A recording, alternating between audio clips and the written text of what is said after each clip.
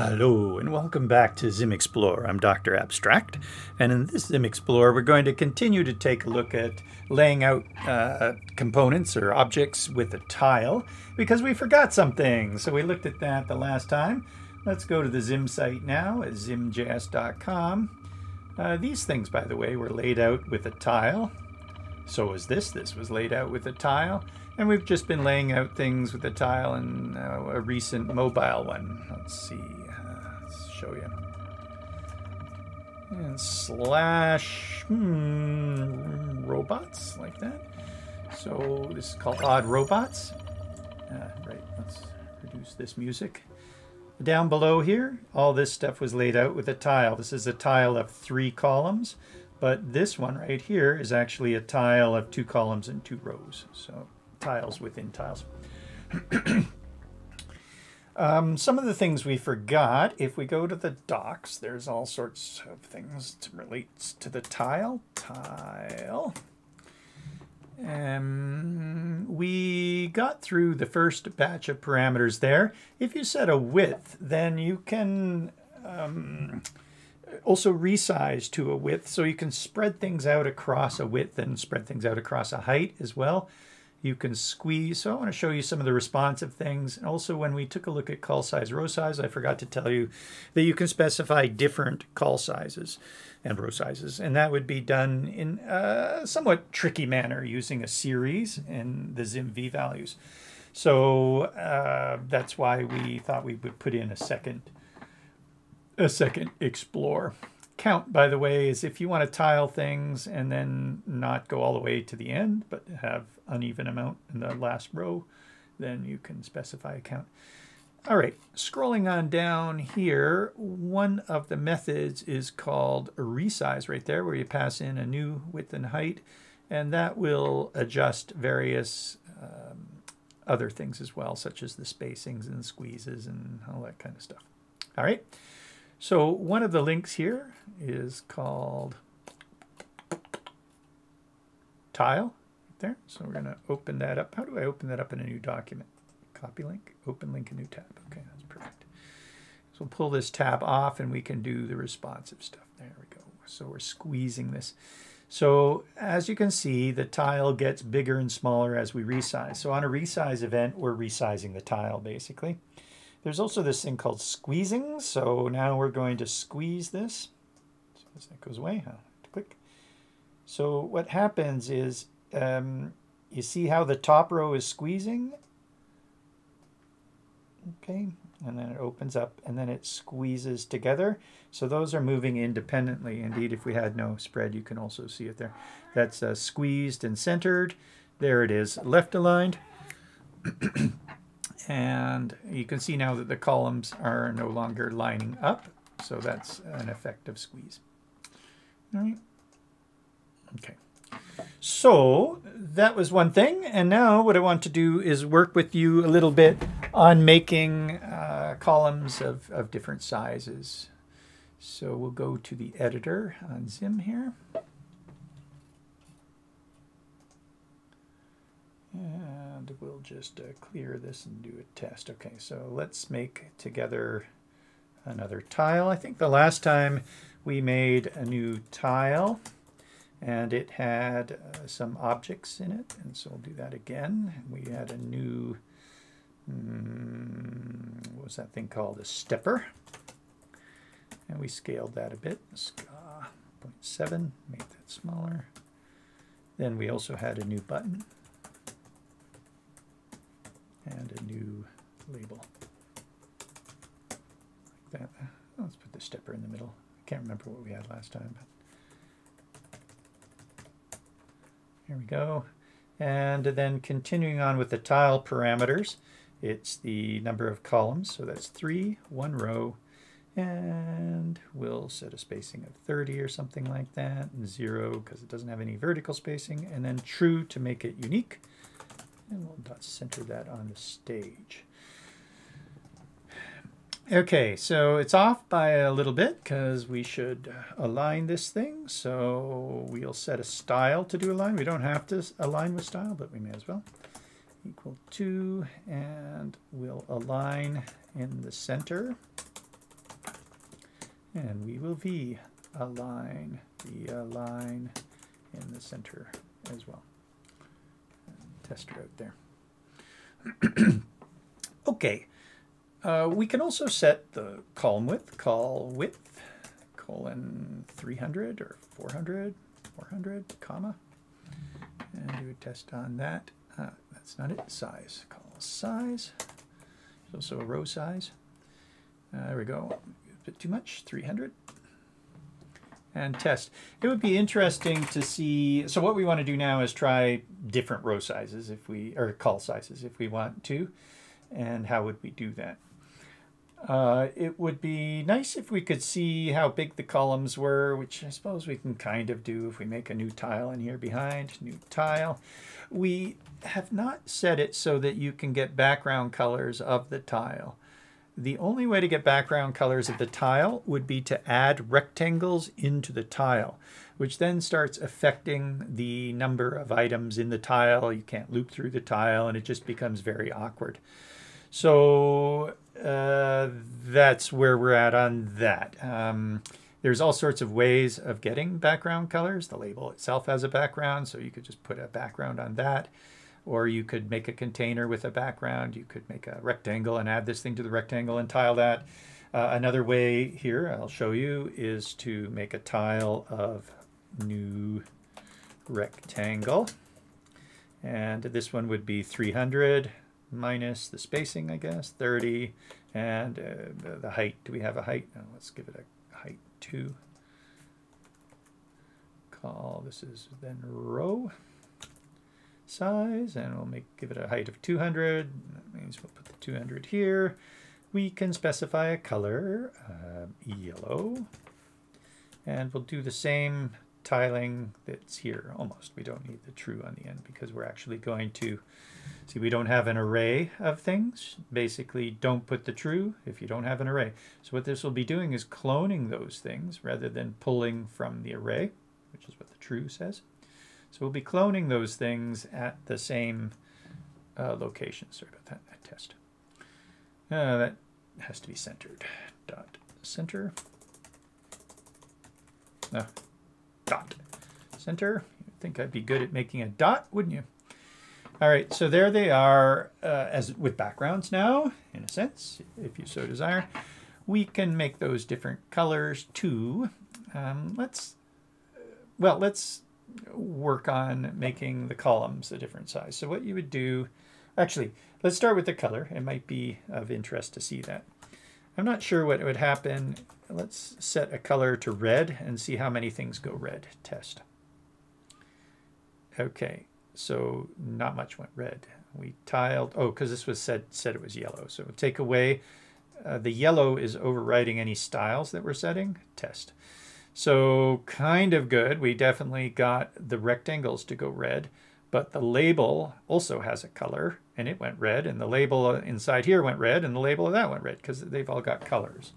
So in other words, we don't just want to set every color, everything with a color to red.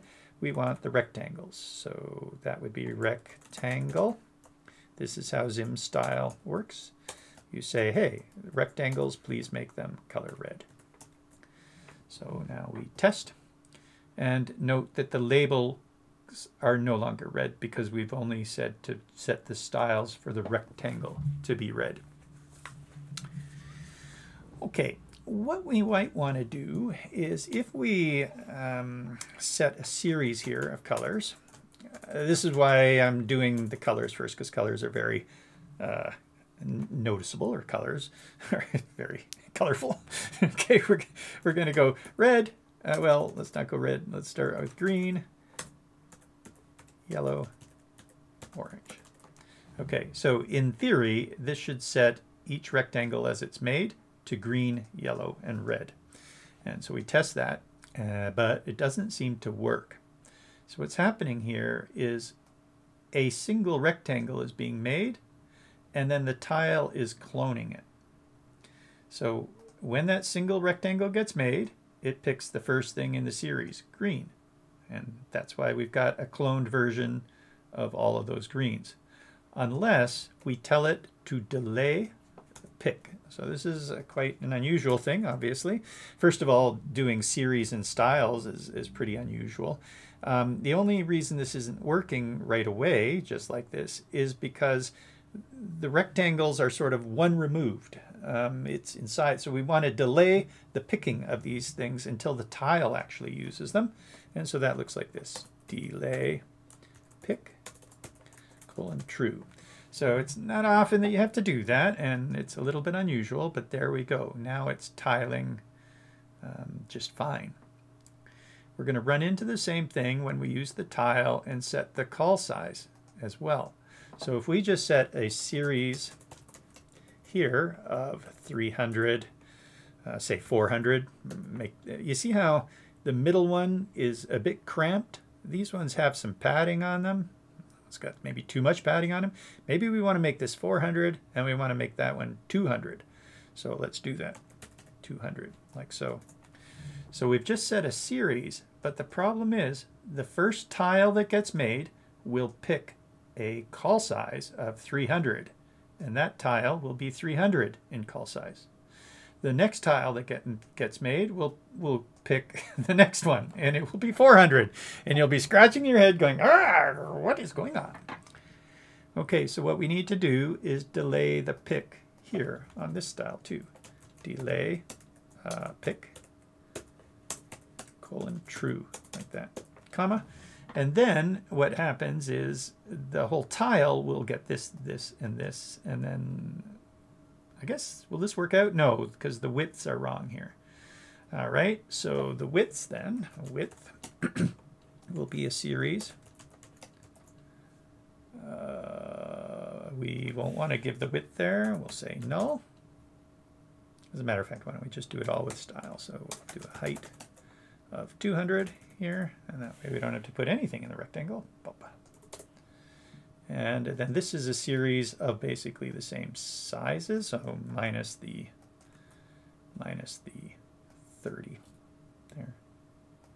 So minus 30 on that. Yeah, no, yes, maybe. All right, and let's test. So there we've done it, and now we have a rectangle that is nicely showing there, and that would be a 300 rectangle. Here's a 400 rectangle, well, almost a 400. 400 minus 30, and there, that is centered in there, and that's centered in there. So that looks a little bit odd. First of all, if we didn't have a backing rectangle, it would be a lot easier. Test. There we go. So we've just done what we set out to do with the series of columns there, and then we tile our things. So those get, let's tighten that up if we want. Say we wanted 200 on that. Test. So what's happening is that's getting smaller in there, and we can go to exactly 300. I'm not sure what we want, but we want the label way the heck over there. We could go 400 on the label. Test. And that pushes the label over there. We also have a line center going on. If we wanted it further, we could align right, etc. And test, and there it is, aligned right. Oh, note that the label text got aligned right as well, so that's not too good. What do we do with that? I wonder if we can just align right the tile. So let's try it. Tile, colon, squiggly brackets, align right. So the align right is on the tile only, test. And now the tile is aligned right, presumably, but not this button. So that's good. Remember, anything you put out in a style, oh, isn't this a nice Explorer? Not only have we been exploring tiling, but we're also exploring styling. Did you like that? Okay, cheesy. Right, what were we talking about? Dare we turn the backings back on and see what this looks like? Dare we? Dare we? And test. Okay. Well, that looks a little bit awkward here because what have we got? We told, I think our widths weren't right. Okay, so 200, 200, this is 300, copy 300, and 400, copy 400, test. There we go. That's better. So we've got an align right on a 200, and you can see that we're actually going outside of that. If we wanted to stay inside of that, we talked about it last time, you could take the button and say dot size, S-I-Z, no E on the end, and take these same sizes. Well, actually, it'd probably be that size right there, wouldn't it? Take these sizes and just size everything to those sizes. Do you want to see what that looks like if we were to do that? Not sure if we could style the widths of all those things to make it match this or not. It's a little bit silly. That was 300, and this one, oh no, we're going to size the label to that big. It's going to look awful. And test. Okay, so now we basically sized these items inside here to be that. What would happen if we didn't have, obviously we've got 30s sitting around everywhere. We should really, if we were truly going to do this, we might want to store a variable here for the spacing or something like that. But if we didn't have any spacing, then we would see this. We still need that comment. A 0 there, a 0 here. Oh, silly us. So here's what it would look like with no spacing. And we've got a certain size, and certain size on there. Nice, huh?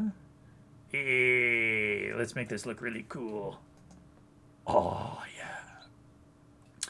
And if we don't quite want that size, we can take a percentage. So times 0.9, that's percentage-wise. Test. We don't want right aligned. We would want center aligned on that probably. So where'd that go? Center. Test. Cool, huh? Just make it 0.8. So remember, coding is very easy. We don't need percent signs like CSS does and stuff. That turns things into not numbers, which are hard to work with. We can just go times 0.8 and test. And there we have a 10% padding on that. If you want more, give us more. That's a 20% padding. So if you were looking how to do padding, we just did it. All right. Good. Now, how to stretch that out? Like I said, it's just assigning a width to it. And once it does the width, I can't remember it, it starts proportioning the... I don't even want to try it. I don't want to try it. Come on, don't make me try it. I haven't done this in a while, so I'm not sure exactly how to do the width. But if that's the tile, let's try a width of width, which is the stage width, and just see what happens. Hard to say. I mean, this did go right out to the edge. It looks like something's happened with the rectangle sizes.